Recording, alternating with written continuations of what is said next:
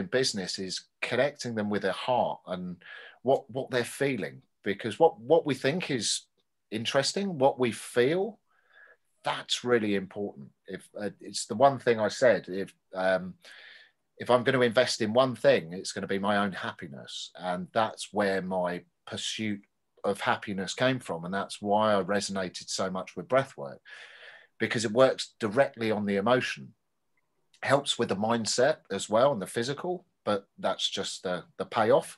But it specifically works with the emotion, where you can deal with childhood traumas, you can deal with current traumas, but it just helps you be in that flow state. And when you're in that flow state, everything's easy and you don't get stuck in the mind. You just find it real easy to be in the flow of life. Everything just works. Nothing's difficult.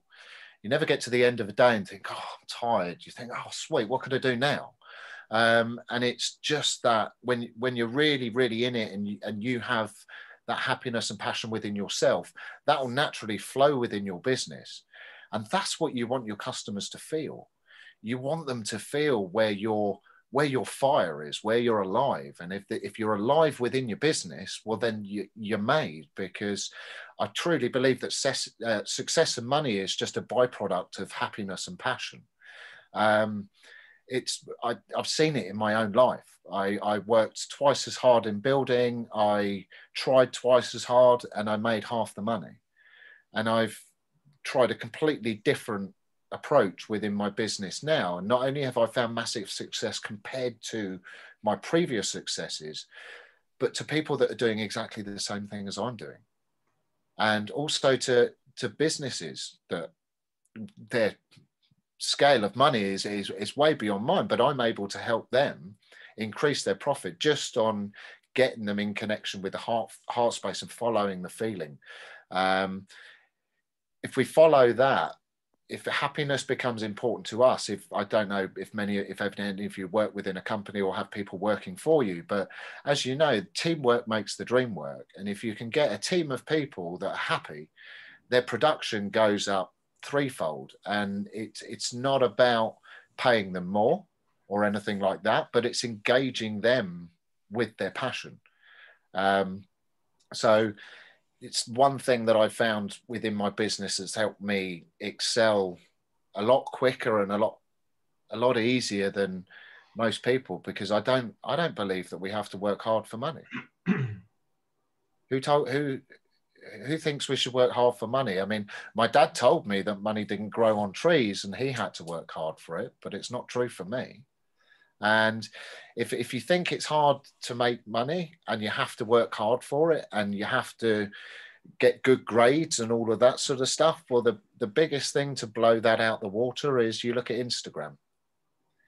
There's people that have spent the last 5 years on Instagram doing their makeup twice a day. They make millions, absolutely millions, which shows you that's not difficult.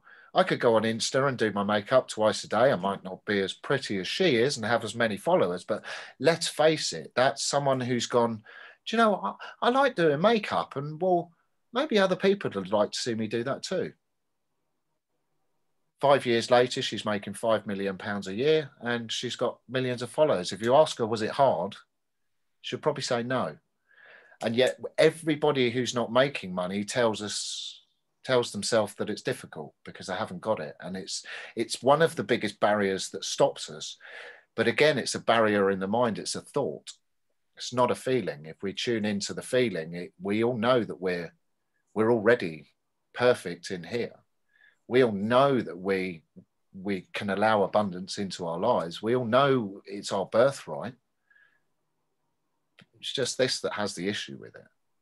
So that's why I found that I've really gone high in my business really, really quickly, because I always just follow my heart. I'm going with that innate intelligence, with that authentic part of self. And I've found that's what people really resonate with. It's like, don't try and be anybody else. It's like, you're the only version of yourself on this earth. So it's like, let us hear your voice. Let us see how you fly. Let us see how you run. It's like no one else can do it the same. And that's your unique genius. So therefore, you already have your own unique niche market. You don't have to look for it. You are it. Sorry, James, how are we for time? You're on mute, by the way. I do apologize. I keep putting myself on mute. Well, look, I think it would be like, I think that's like amazing what you've said, Matthew. I mean, really, really deep and very interesting. Now, obviously, everyone is in practice. Everybody's running their own practices. And most people would probably be, you know, moving in this sort of direction of what we're talking about. But some people may be closer to it than others. But let's just have like an open conversation about this, what Matthew's been talking about. Yeah, so has anyone got any questions, or has that brought anything up for anybody that maybe they'd like to ask a question or clarity? Just to confirm, Matthew, sorry. Oh, sorry. That's okay, go ahead. No, Matthew, this was so interesting, and I know that, I'm sure we all know that to be true, that it's only when we work from our heart and become authentic that we attract the same type of clients within our business. So I found everything you said is so interesting, and again reminding me, knocking me to do more things that you brought up, because we do tend to let things, well, I do, let things slide. So yeah, wonderful, wonderful. Thank you. Thank you. I was going to say, Matthew, you know, the two words, love and passion, are the absolute drivers. There's no question. And it's certainly where I come from with every aspect of my work. And sometimes you think, well, where's the money and the income aspect? But, you know, it doesn't matter, because the driving force of passion and love for something, and with the project I'm working on now, I'm spending hundreds of hours, and I'm employing on a sort of commission basis 3 people working on the project with me. And there is vast, you can imagine, amounts of money going out, you know, every month. But it's like the project has got its own energy, its own beauty, its own passion. And there is a purpose for creating the project. And I can go into that, but it's a long story. But it's a purpose that will benefit humanity. And I've been told that, you know, from many sources. And so for me, it's like, it doesn't matter what the cost is. But the money was rapidly running down. You know, I mean, I've got a lot of income coming in from consultations and teaching. And then somebody I was working with, a client, and helping her. And she loved the passion and my love for the project. She says, how much do you need to sort of finish and make the whole movie? And I said, probably 50, 60,000. Guess what happened within a week of saying that? That was in my bank account. Wow. That's amazing. Let's have a brilliant Christian. I mean, success or the universe coming together? Yep. I don't know, but I'm grateful, and you know, I'm on to the next level of production. Well done. So what do other people think then? What do other people think about what's just been said? I mean, some people might say, oh, it's oversimplified. It's not really like that. I thought it was really interesting. I think something that really resonated when you said about usually it's always finance driven. I think that's true. I think that's probably true for me historically, definitely always sort of money led rather than yourself led. But if you have any tips on connecting to yourself, you know, connecting into that heart, obviously meditation is a way of doing it, but any other things that you found useful? Yeah, with heart connection, it's almost the best way to explain it is like meditation. So the way to do it is to literally put your hand on your heart and then just take a breath and just sink down into there. And then what you want to do is just take your attention and look down and write. And that will naturally energetically take you down into your heart. And then all you have to do is then just ask yourself a question, and you'll get an answer from here. It won't come from here. So if I was to ask you now, are you on your authentic soul mission right here, right now? Yes or no? Are you asking me to answer that, sorry? Yeah, and you'll probably get two answers. Your head will want to answer, but it's the first one that comes in. So if I was to say, are you following your soul's mission right here, right now? I would say probably, well, yeah, no. The answer is no. That's why I asked the question, I think, to connect in more to that. So the probably is your mind trying to answer the question, but it doesn't know, which is why you got the probably. The true answer is your heart, where it just said no. And it doesn't matter. We can get you on that. It's no problem. But it's very much just doing that. And just if you sit down with a piece of paper and say, how does Matthew feel about himself? And use the word feel and ask what the feeling is, and then ask what you think about that, because then you'll be able to differentiate from, oh, hang on, that came from up here, and oh no, I felt that one down there. And it's like meditation. It's like if you go to the gym and you've never used your right arm, don't expect to be able to do a bicep curl. It's not going to work. Whereas if you go to the gym each day, and each time you do one bicep curl, all of a sudden by the end of the month you can do 10. So it's very much like meditation. It's just getting used to using that muscle that you've never used before. I do clarity calls on heart connection and specific sort of business ideas and that sort of thing. But that would be my greatest advice to what can you do in the here and now for yourself without anybody else, and just getting to know that other part of yourself. Good. Thank you. So Matthew, just winding up now, what sort of practical things can people do just to sort of get themselves more heart-centered with what they're doing, and just do a check on themselves, perhaps, as to where things are going and whether they're on the right track in terms of the heart? Okay, so one good thing I usually do with most classes is when we first start a class, we do a little check-in.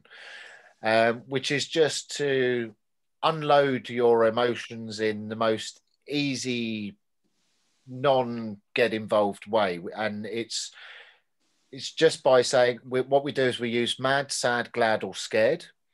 And it can just allow you to, whenever you start a piece of work, or before you start something, just check in and go, how do I feel at the moment? And you could be sad because the newsagent didn't have your newspaper this morning, and excited because you've got a Zoom call with your best mate later. It could be, I was cut up in traffic on the way here and I'm pissed off and scared about that. But it just allows you to just lay everything on the table and go, this morning I'm mad and sad. Now I don't need to know why. It's just letting it go. And then just literally just tuning into your heart and asking, how do you feel? And it really is that simple, but it's repetition. It's doing it again and again, so you know you're getting the answers. But the check-ins are a really good way to just own how you feel, so when you can just get into your heart and just ask all the questions that you would like an answer to, because it's like you already know the best course of action for yourself, because you're you. You just don't know, and that's what I help people do. It's connecting you with the 90% of yourself, so that you can go, well, it's this and it's that and it's that, and I go, yeah, that's great, off you go. It's like you already know all the information. It's just you don't know where to go for it, and it's right there. So it's just keep practicing. Is my best advice on that. Very good, Matthew. As always, fascinating, so deep, so refreshing what you're sharing. I mean, really, and honest. You have a very good, amazing way of expressing yourself. Really. Can I just say something, James? Yeah. It's so interesting, and I'm so glad that Matthew is talking about the subject that I am going to elaborate next week about. So thank you. Thank you. Well, look, we're going to take a soft close now, everyone, because it's just been the most amazing up until this point. And so I think we've all discussed a lot. We've had some really interesting things, said. And again, thank you, Matthew, enormously for your presentation. Really incredible. Thanks, Matthew. Well done. Yeah, well done. Well done. Thanks, Matthew. Thank you. Thank you. Now, so don't feel like you have to go, but if you do feel like you have to go, then of course that's absolutely fine. We are just going to sort of keep going as such, but it's just open to whatever people want to say, really. But if you feel like you have to go, that's absolutely fine. Thank you very much. Yeah, I think one thing I would just share is that I never do any preparation. I put my hand on my heart and I go for it. So the presentation you saw this evening was no prepared, no notes, nothing. I just talk from the heart, and I hope that what comes out is inspiring. So when James says something like that, it makes me believe that I'm on my path and I can just surrender, and what comes out is what's meant to be said. So it's just having trust in the universe. Very helpful to hear, Matthew. I know a few of us are doing Fiona's root chakra course this week, and it links in beautifully in terms of having a method. I like your method. That was my takeaway from your talk. It's just something very simple: hand on heart, down, look down to the down and right. I assume that's NLP sort of integrate a kind of understanding to access your emotions. So wonderful. Really helpful. I like easy techniques like that because it just somehow you can hold on to it. You know what I mean? Otherwise, sometimes we get bombarded with a lot of techniques, this, that, and the other. Your head holds them, and then you kind of do nothing with them. But that just felt like, yeah, I can do that. Really nice and easy. Yeah, it's like life is so simple. It's like to live a happy, abundant life. It's easy. It's too easy. That's why your mind doesn't believe in it, and it has to make it complicated. It has to make 1,000,001 things that we have to do to make it like that, because it can't accept that it's that easy. But it is, because it's genius. It's it really is. Our mind goes, no, that's too easy. That can't be right, and off we go down the track of it's got to be hard and difficult. Whereas we could have just followed the easy track. So true. I love Any Matthew. questions? Anyone else want to share? Yeah, well, I'm outdoors, but I have been listening. Yeah, no, I really liked, Matthew, when you said, it's our birthright. And that's what it kind of makes me sad that so many people aren't living in this abundant way. And yet, it's almost like, we need to have this rebirth right now, and giving people access to this, which is just the truth. But yet, we're always people are looking for, the money, and it's all got to be unlearned and put on its head, and you can only tell stories and give people experience and case studies and things, and then breath work and or any techniques like this are just so critical right now. This work is so important, and I really loved everything you said. We are abundance. That's such a good one as well. So just really well put, but also really, really well important work at this time. That's what I wanted to say. Thank you very much. Yeah, I didn't get to share my celebration, but my celebration for this week is I've got a really well-known psychologist coming in on Saturday to A, try a session, but B, hopefully start referring to me directly through the NHS and possibly through the Priory as well. So that's my wow, that's brilliant. And it is manifestation. Anytime it really is. Anytime I hear someone that's bridging the gap between, because it's so easy for us to float off into, you know, not the mainstream mentality. So anyone who's bridging the gap towards the NHS, and so literally the guy on the street isn't threatened, or, you know, by what you do, or at least has a frame of reference and understands what you do and can accept it and invite these kind of ideas in, like breath work. That's just fantastic. Otherwise, it's so easy to kind of be very popular with people who are in the know. But if you can be accessible to the mainstream audiences, that's where the real work can be. That's wonderful. Well done, Matthew. Yeah, it was something I'm sure other people have found on their paths as well. It's like when I found breath work, it was like I found spirituality as well.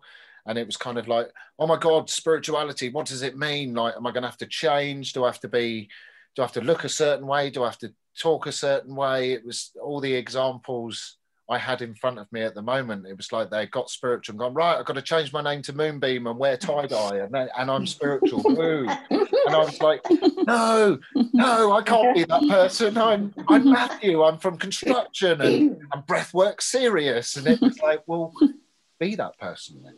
It's like, it doesn't mean that you have to be a certain way. And I think in many ways, that's kind of what can spoil some of the holistic spiritual practices. Is a person will get one example of it, and because they judge it as wrong, it's not taken seriously. So I actually think it's putting it across in a serious way as sort of helps. It's just learning to wear different hats and remember when you're in corporate not to mention too much love and light, and when and vice versa. But it's it takes that seriousness to no, actually we're going to make a difference here, not just float within the spiritual I always love the example, Matthew, of Indian head massage, which has such a lovely exotic label. Indian head massage becomes head, neck and shoulders when you go into corporate. I just find that very it sums up corporate, doesn't it? It's just functional, and that's what it does, and that's all we want to know. Don't give it any color. It's actually getting better now. Functional. I'm in the corporate world, and it's getting better. There's love is talked about more and more now. I think people are really realizing things and open. So it's just people at the end of the day in these companies, So one of the largest movements at the moment is corporate changing into like conscious corporate. So they're now realizing that actually they're not necessarily doing it right. And they are entertaining a lot more of the holistic styles and the wellness, the well-being. It's well received. The cracks happen. So you just got to get in there and people are happy. You just do it. I have a and some are even open to working with me with looking that it's paranormal that's actually affecting their business. It's the ghosts in the cupboard. Oh yeah. So it's a fascinating world. Awesome. Can I just mention, by the just while everyone's on that, so Ricky's is a speaker for next week. We've got Christian. Did we get a date from you, Christian? I think it's April. Okay. And just to say, we've got some of the speakers on, so really looking forward to that. I think in the coming weeks, some amazing speakers coming on. So wonderful stuff. Just wanted to mention that anyway. So. I think Anna wants to speak. Do you, Anna? I did, but I was kind of giving up because I tried 3 times. I'm not very loud. I'm not the person that tugs someone's, whatever, and says me. I sort of have a question for Matthew, really. So what I do, I have a lot of passion for, and I can see that it serves people, but I'm not getting anywhere with it. So I'm wondering if that I'm on the wrong path, or that I'm not valuing myself. Okay. First thing that comes up for me is around the asking. Right. How much have you asked for help around it? And how much are you doing it all on your own?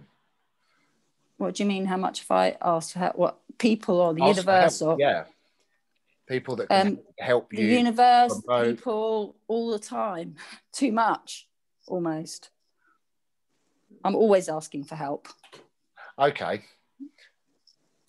Because it's art you do, isn't it? It's intuitive art, yeah, and also memorial art. Oh, interesting. Okay.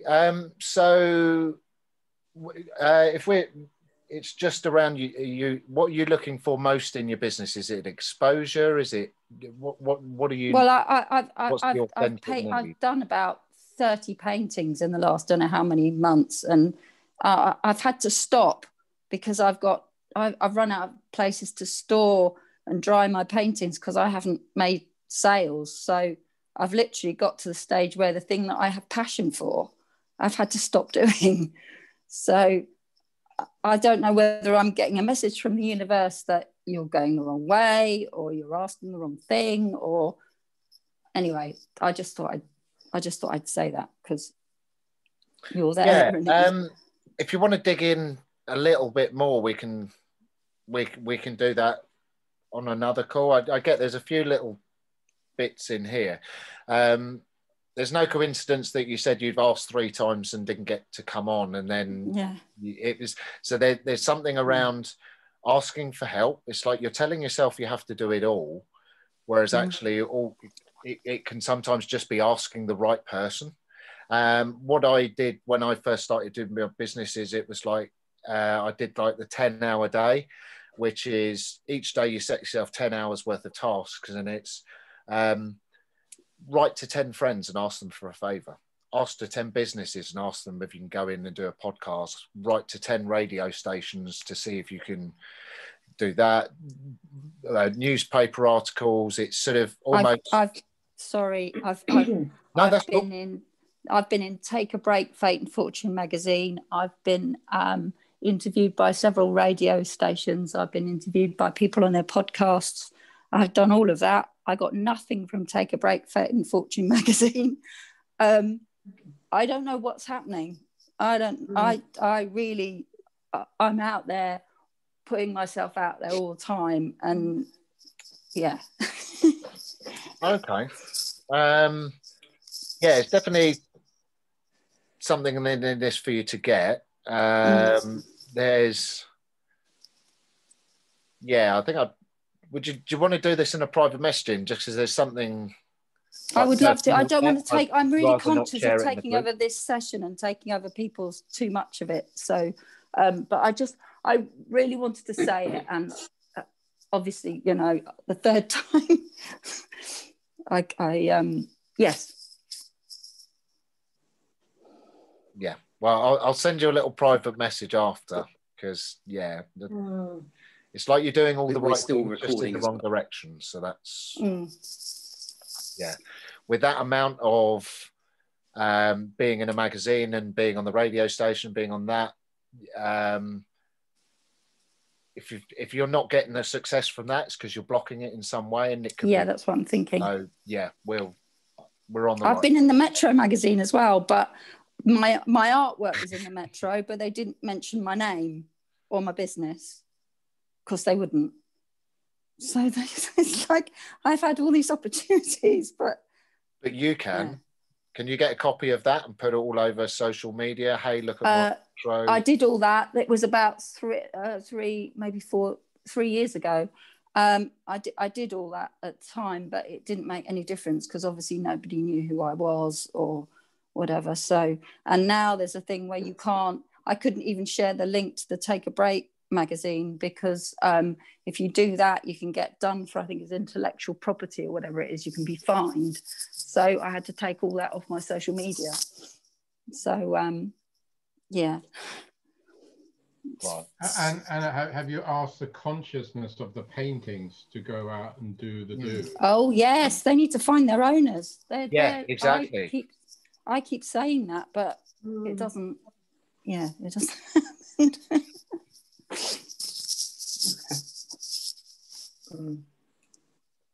Anyway, thank you for listening. You're welcome. No, it's yeah, you can crack through this one pretty quick. I'd just rather not share it. No, I understand. I totally understand.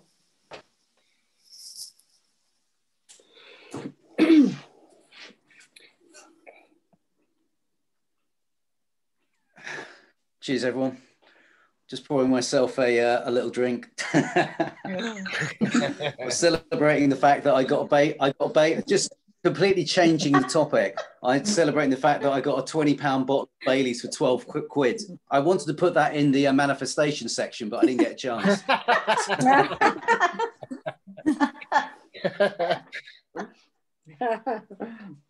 Enjoy. Thanks. Yes. And Praveen, by the way, I mean, I've not a vegan version of Baileys. Yeah, there is. I've heard. I've got it at home here in the next room. How is it? Almond milk instead of cream. Yeah. It doesn't taste the same. No, but I'm allergic to milk and have been since I was a kid. So me and my daughter, we enjoy it. Yeah. It would be my choice as well if I could try it. Yeah. Oh. Right, and I will get you a bottle and bring it round. Oh, bless you. So I'm making a note now to find one. It's not always available. Praveen, can I say goodbye for this evening? Thank you. That's Thank fine. you, Yes. Thank you, everybody. You don't need anyone's permission. You can just... Thank you. No, I'm just saying thank you. I enjoyed it very Class much. Dismissed. Yes. Bye, Ricky. Look forward to seeing you next week, Ricky. See you. Yeah. Bye. Take care. Bye. While you're saying your goodbyes, I'd like to go as well because I've got my dinner. Yeah. I think we're drawing close, and lovely to see everyone. Thanks a lot. Christian, thanks for joining us as well. I hope you enjoyed it. It's been great. Nice to see you, Christian. Nice to see you, Carol. Cheers, hon. Thanks. All right then. Bye, everybody. Bye. Thanks. Bye. Bye. I've sent you a message, Matthew. Oh, lovely. No worries. I've sent you a WhatsApp. Cool. I'll look into that. So awesome. Perfect. Wow, man. You knocked it out of the ballpark, mate. You knocked it out of the ballpark. So well done. Thank you. Oh, thanks. Cheers, buddy. No, so it was really good. Really enjoyed it. Like I say, it's in your element. Tune into the heart and just ask them to bring the words through. So yeah. I love the way James managed to. That was important as well. Though he managed to taper it to focus it on individuals. I thought that was really important as well because it gave an added dimension. Otherwise, it was great as it was, but it was you just kind of speaking and that was very heart centered and powerful. But then focusing on individuals, it took it to another level. I think it was really helpful. I was so glad when he jumped in. It was just like, oh, brilliant. Yeah. I'm on my computer and it doesn't come up with the time at the top. So I'm sort of sat there and I'm sort of talking and I was trying to gauge on time and I was just like, I know what you mean. You can start to feel blind. You can start to feel blind. Like where am I in this whole thing? The structure kind of goes and you're just flowing, but you want that structure as well to time it. But yeah, great stuff, mate. Great stuff. We'll look forward to meeting up with you at some point when it's a possibility and kind of connect from there. Where are you, by the way? Are you at home or are you in I'm just at home at the moment. Yeah, just sat in my bedroom. So nice. Yeah. All right then, mate. All right, lots of love to you, and see you again. Yes, mate. We'll connect soon, definitely. Take care. Nice one. Take care.